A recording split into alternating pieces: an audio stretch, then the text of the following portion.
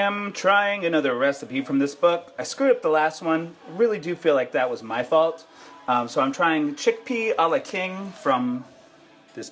So I got here some garlic and onion and mushrooms ready to go. That's pretty much all the chopping. I'm going to have to do something with this, but that's going to be easy. The pasta cooks in the same pot. So I put in the onion and the mushrooms. It says to put the garlic in at the same time, but I'm always scared of overcooking my garlic. And this seems like it might be a little too hot anyway, so I'm going to throw it in a little. Side note, aren't these little bastards cute? These little tiny little mushrooms? They're so cute. I added chickpeas, pasta, vegetable stock, a bunch of different spices. Get the cookbook if you want to make this. Yeah. You know, I just did one of my own personal pet peeves. I said spices. I actually did not add any spices yet. I added only herbs, no spices yet.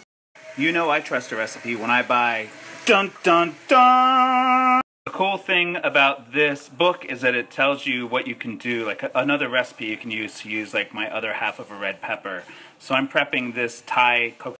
I should have said is I'm prepping this tofu for a Thai coconut soup. This seems wrong, but I'm doing exactly what the recipe says. In went the parsley, peas, and red peppers, and nutritional yeast coming next. Yeah, am I revealing too much of this recipe? Oh, here it is. It's pretty much done.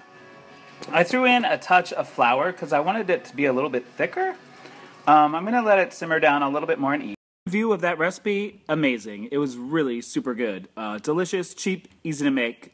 Definitely making it again. Great. Loved it. Yes. Yes!